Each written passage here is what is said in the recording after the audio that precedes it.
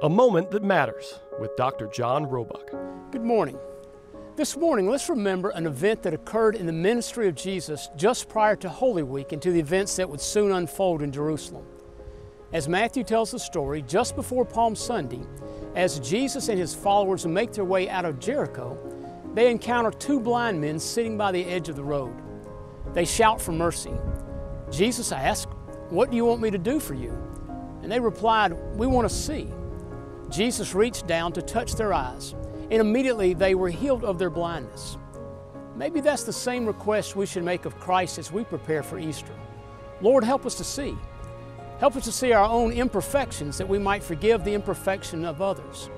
Help us to see our selfishness that we might practice generosity. Help us to see our need for each other that we might build a sense of community.